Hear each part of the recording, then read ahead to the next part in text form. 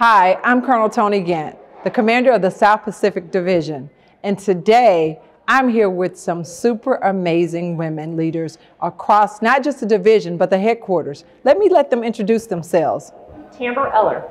Colonel Julie Balten. Dr. Georgette Hlepas. Vanessa Bateman. Lieutenant Colonel Dianna Lively. April Fontaine. And we just wrapped up a great panel here in Sacramento on women in STEM. So this is the perfect opportunity for us to join the nation in commemoration of Women's History Month during the month of March.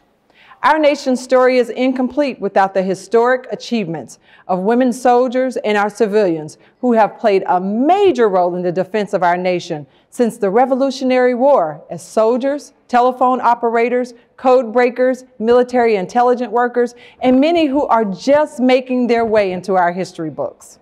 With 3,200 women currently fulfilling positions in the armor, infantry, and field artillery occupations in the Army and comprising 36% of our Army civilian workforce, we are answering the call, shaping the future of our Army, the Corps of Engineers, and our nation. So on behalf of the South Pacific Division, I offer a heartfelt thank you to all of you, past and present women who have acts of service that continue to inspire us every day.